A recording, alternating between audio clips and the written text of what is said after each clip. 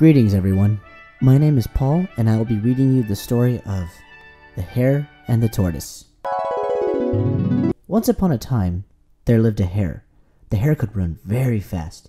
It was proud of its speed. One day, the hare saw the tortoise walk very slowly. The hare laughed and said, "You are such a slow coach." My dear friend, you are so proud of your speed. Let's have a race to see who is faster, the tortoise said.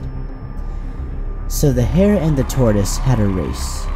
The hare ran very fast and very far. After a while, the hare turned back to see where the tortoise was. The tortoise was walking very slowly, and it was far behind the hare. "The tortoise will take a long time to come near me," the hare thought. The hare started feeling bored. He thought to take a nap. In the meantime, he began to eat some grass. After eating, he went to sleep.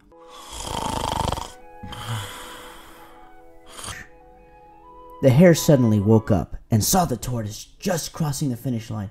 The hare started running very fast, but it was too late.